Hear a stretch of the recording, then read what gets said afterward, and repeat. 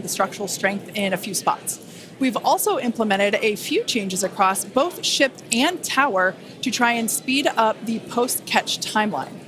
Returning vehicles to the launch site leverages the same hardware that we use for stacking ahead of flight, making our infrastructure multi-purpose. And in order for us to achieve that rapid reusability that we keep talking about, we need a quick turnaround. And you can't get much faster than returning the launch vehicle right back there to where it needs to launch from again. Exactly. In this video, you can see our original render of booster catch alongside the actual footage of catch from Flight 5. This video is just mind-blowing to see the predicted versus reality. And just like the last flight for today's booster catch, there are thousands of criteria that need to be met in order to proceed with catch. Automated checks have to indicate we have a healthy booster and a healthy tower, and the flight director must issue a manual command which is informed by manual checks from the flight control team. If this command is not sent prior to the completion of the boost back burn, or if automated health checks show unacceptable conditions with Super Heavy or the tower, the booster will default to a trajectory that takes it to a landing burn and soft splashdown in the Gulf of Mexico.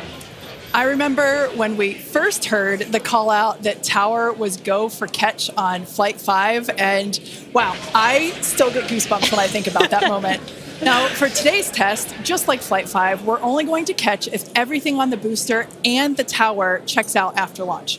As always, we accept no compromises when it comes to the safety of the public and our team. And so to that end, the area around the pad and the flight path are cleared in advance.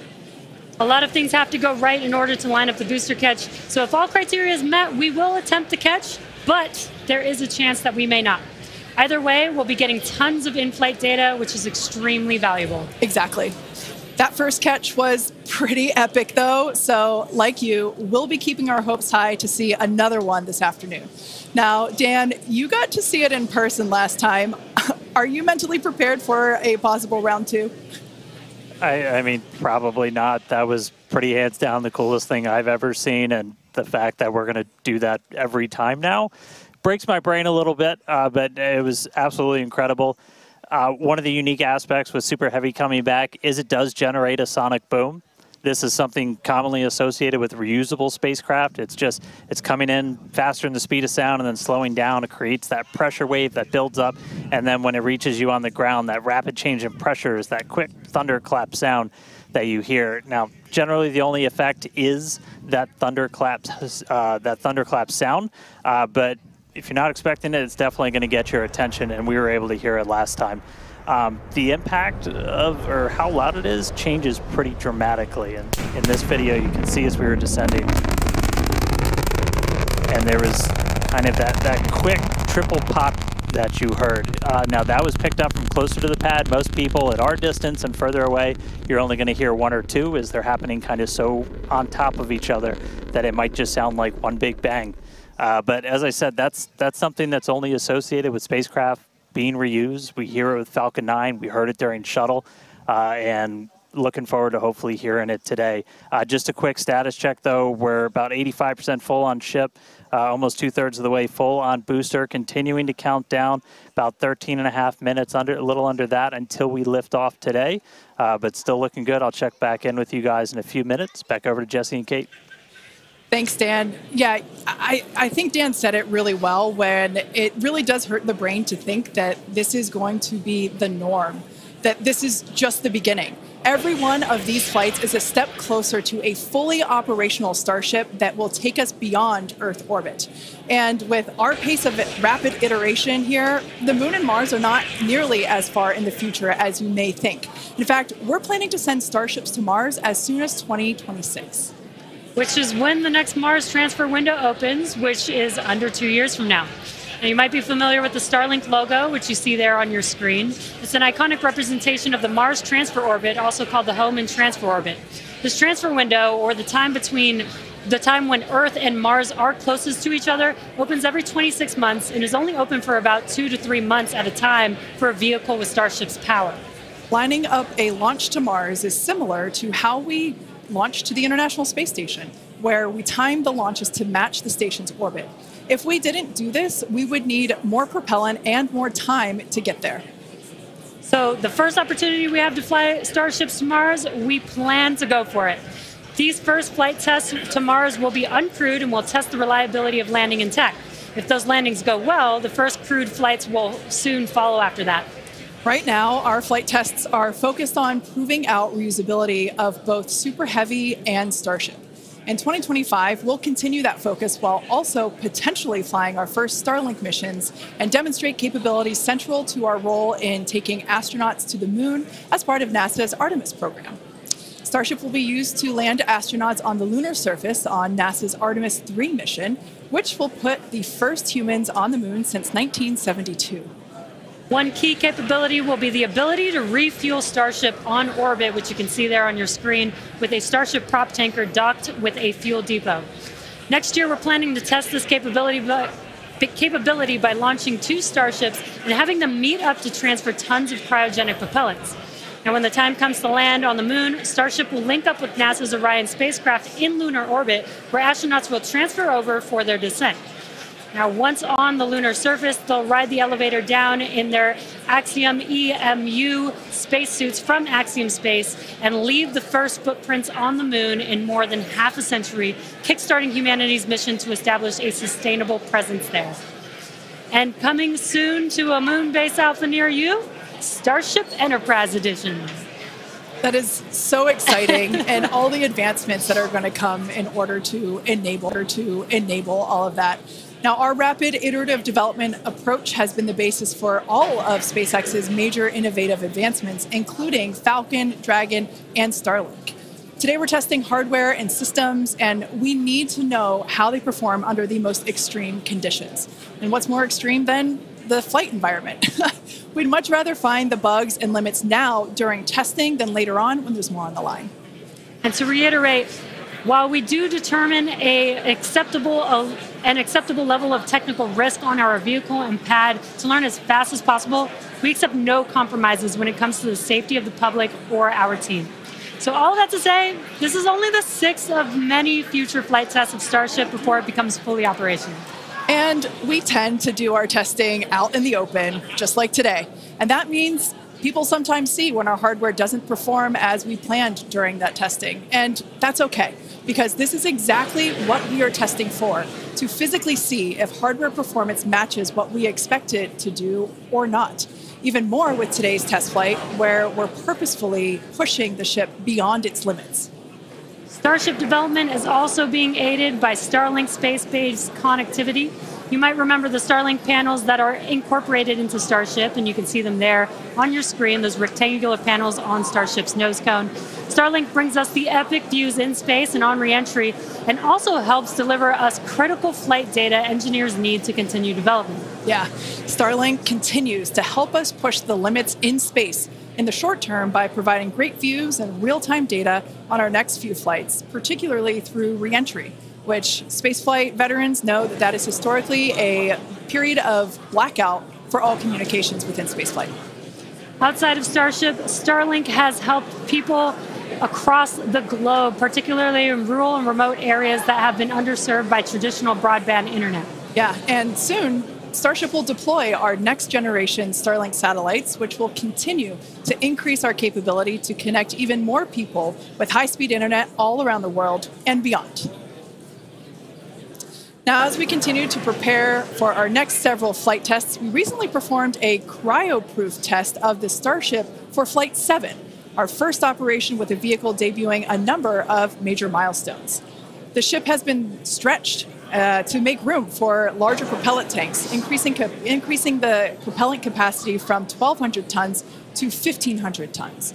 The forward flaps also got a redesign. They have shrunk in size and they also shifted in location, and both of these things will help better protect them during entry heating while still providing control.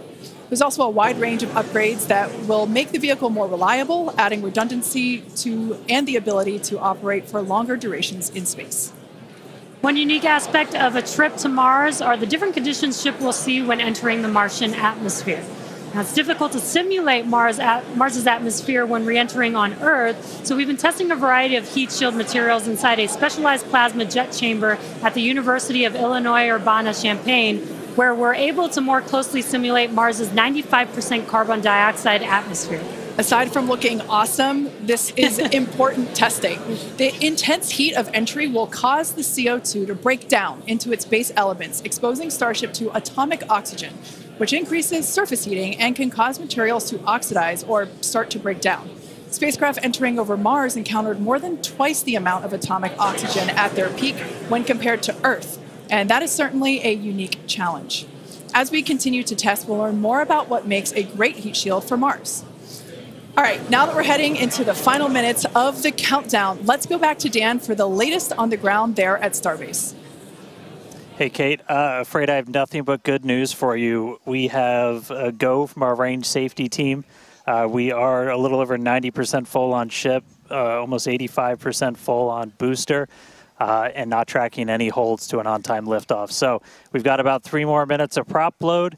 As long as the range stays clear, we don't trip any other holds, we might blow right past that T-minus 40-second mark and lift off right at the top of our window at 4 p.m. Central. So toss it back to you guys one more time, but fun part about to start, we are, a little under 6 minutes away from launch.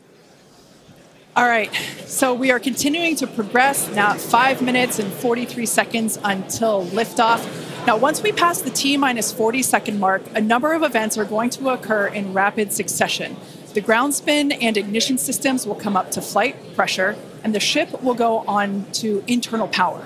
And then after that, the quick disconnect, or what we call the QD arm lockout, is removed in preparation for retraction shortly after T0. And once we pass the T-minus 40-second mark, we still have the ability to recycle the count under certain conditions back to T-minus 40 seconds and then hold there to assess what happened and if we can proceed again to T0. Exactly. However, once the water for the deflector system begins flowing at T-minus 10 seconds, any issue after that would be an automatic scrub for the day, as the teams would need to refill the deflector's water tanks as well as the propellant storage tanks over at the tank farm before we're able to make another attempt. Now, it is just so unbelievable that it's just been only a little over a month, and we are just a few minutes away from Flight 6. The crowd here is building up. We've got a much larger crowd here than when we were launching at 4 or 5 in the morning. Yep. Out here. So very exciting to have an afternoon launch to have all the employees here. Exactly. Now, just as a reminder, that T-minus 40-second hold, if we opt to use it, everything is still potentially go for launch. So nothing to be worried about there. At that point, basically up until T-minus 40 seconds, all aborts are just holds. This would allow the team to wait for final checkouts to assess propellant levels, engines, avionics, vehicle pressurization, range, weather. Occasionally we've had shrimp boats lingering in the past, but that doesn't sound like that is the case today. Yeah, not today. No shrimp boats, which is great. Everything so far is looking good. We're getting really excited here, just a few minutes away. We're going to go back, send it over to Dan in Starbase. How's it going, Dan? It is still going great, just coming up on about 3.5 minutes away, so we should be done with our prop load on ship momentarily. Then about 30 seconds later, we'll close out on booster. Our flight control team on board, or in the building just behind me, not on board. Some of them might wish they were on board. Flight control team in the building behind me, they're going to have a lot of work to do right after we lift off, as we still have a lot of manual checks that happen on the tower prior to the flight director, who's going to be Tristan Pierce again today, giving a manual command to bring the booster back to the launch site. And the tower did just incredibly well on the last flight. We didn't lose any of our required redundancy for a catch, and so we're hoping to see that again today. A lot of the team, really putting armor on the tower, making all of those things work, played a huge role in making that catch possible, and looking forward to hopefully seeing that happen again. And of course, sending our first payload to space. You can see the banana. It's very tightly secured, but I assure you it does have some room to float around. So once we're in a zero gravity environment, we should see our first Starship zero gravity indicator putting on a little bit of a show. And that's looking right in. That's where we're going to have Starlinks. That's our PEZ deployer. So getting its ride to space. So coming up on about 2.5 minutes, we are closing out on all of our prop load. Just heard that our fill drains are starting to close, so that means we're no longer going to be flowing propellant into the booster and the ship. we're going to do what's called pushbacks. So all of that propellant in the ground systems is going to get pushed back to the tanks, clear out everything around the pad right before we light those 33 engines and take off. Just quick reminder, you're going to see fire start at the bottom. You're going to see the deflector start at about 10 seconds before launch. Lots of water to help dissipate all that heat, all that sound. And then the engine starting up in 3 different groups. And then about a second after T0, we should see liftoff. About 2.5 minutes into the flight, a little bit longer, we'll see hot staging. And that's when we're going to be listening really close on those loops to see if we're going to be bringing the booster back for a catch today. Do always want to caution, it's never a guarantee. We've done this once. We'll see if we do it again. We're only going to do it if the booster and the tower are looking really good before we attempt to bring it back here. But coming up on a minute, not tracking any holds on the board right now. So as long as we don't have any last second things, which do happen. All right, flight director just confirmed T-minus 1 minute.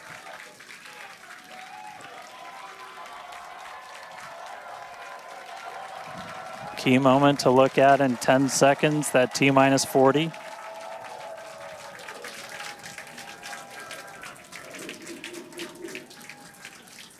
And we flew right through that.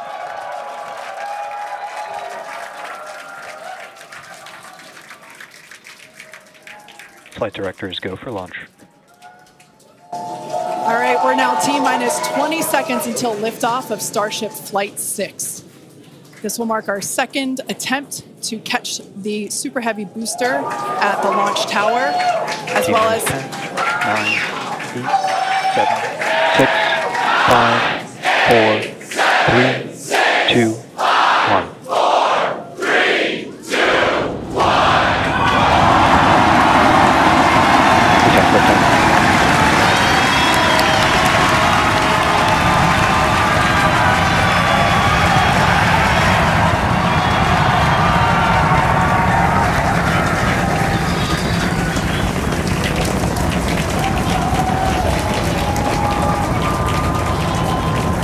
Vehicle is pitching downrange. Booster Raptor, chamber pressure nominal.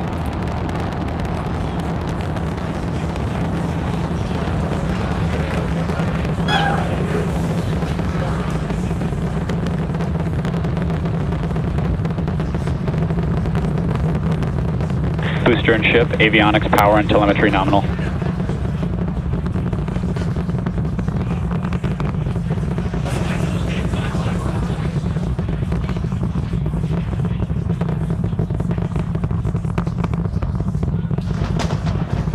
All right, we're just a little over a minute maximum into flight. Dynamic pressure. We're about 6 miles away, so all the sound's still hitting us here. Hearing good call-outs, that power telemetry nominal, that's flying straight and true. We do see all 33 Raptor engines lit up on telemetry screens. At this point, we've passed through that point of maximum aerodynamic pressure, that max Q.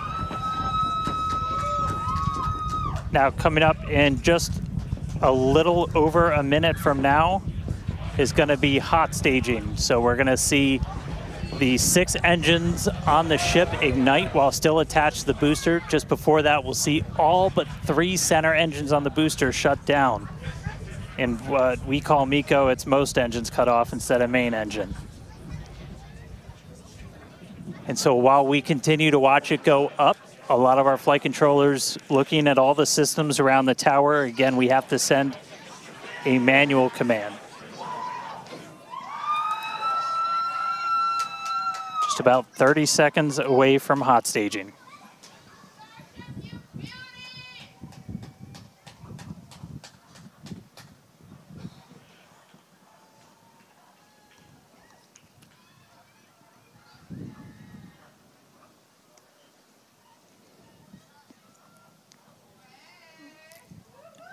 And we heard the tower is go for catch. Booster engine cut off. The return flag is set for true. Ship engine start up. Stage separation. All right, hot staging confirmed. 6 out of 6 lit on the ship. booster boost back going. We heard that we are go for catch. Kate, Jesse, take the views. Hopefully I got a booster coming home real soon. Wow, from our view here, Dan, great views of planet Earth behind that super heavy booster. Right now it is performing the Ship boost back burn. Phenomenal. Good news there, telling us that the pressures inside the ship are good. That is the second stage, or the upper portion of the vehicle. Follow along with the telemetry on the bottom of your screen. Yeah, booster is currently, super heavy is currently in its boost back burn. This boost back burn. Avionics power and telemetry nominal. This boost back burn lasts just a little bit over a minute, so we've got approximately 30 seconds left. We've had shutdown of that boost back burn. Up next will be hot stage jettison. The view from the camera on the left, or from the booster on the left-hand side of your screen, and then tracking cam there on the right-hand side of your screen. We'll see those grid fins. Booster offshore divert. And we can also see that the hot stage has been jettisoned. Yes, visual confirmation of that there on your screen, which is great. Now the next... Starship is following a nominal trajectory. The next step for booster is going into that landing burn. Again, it'll light up 13 of those engines and then pare down to 3 engines right before booster catch. All right, now just real quick, we did hear the call out, booster offshore divert. Unfortunately, that means that we are no-go for the catch. As we said before, both the tower and the vehicle, as well as the operators on console, have been actively evaluating the commit criteria for that return to the launch tower. And unfortunately, we did not have a pass on those commit criteria. So we are no-go for tower catch. And we did mention that we're constantly evaluating the criteria for catch. There's a lot of things that need to go well in order to line that up. Unfortunately, today we will forego booster catch today. But what you're seeing on your screen is ship currently making its way towards the Indian Ocean, still looking good so far. Exactly. So views there of the booster on the left-hand side of your screen, views of the ship on the right-hand side of your screen. Now, we said before that it was not guaranteed that we would be able to make a tower catch today. So while we were hoping for it, like we said, it was pretty epic on attempt 1, but the safety of the teams and the public and the pad itself are paramount. So we are accepting no compromises in any of those areas. Exactly, and we're still going to get a lot of good flight data with booster even, but especially with ship. Again, we have an additional objective today to do an in-space relight of a Raptor engine, which again will help us set us up for being able to do deorbit burns, which is Ship chamber pressure is nominal. Which is important for orbital flights. And what you're seeing on your screen is a view from Super Heavy as it's making its way back down to Earth. Yeah, once again, we are attempting an offshore landing of the Super Heavy booster. So we have seen this before, and it is still very fun to watching it come down for a soft splashdown off the Gulf Coast of Texas. We can see it there re-entering. We saw earlier those grid fins. There are 4 hypersonic grid fins. Or we can see that the landing burn has begun on the Super Heavy booster. And same pattern, 13 engines will light, gone down to 3 just as we expected. And what an incredible view of splashdown that we got today of Super Heavy. Yeah, I'm sure the buoy cam views will be pretty awesome once again. So we'd like to confirm a water landing once again for the Super Heavy booster. Congrats to the SpaceX team for making that milestone as well. Now, ship continues to look good. We can see that it is, while all of that was happening, the crowd here in Hawthorne continuing to react to all these amazing views that we're getting. The next milestone is... Starship is in terminal guidance. Great news there. Starship terminal guidance, referring to what we see here on our screen, the upper stage, at about 8 minutes 35 seconds or so, we have ship engine cutoff, which will be the cutoff of the Raptor engines.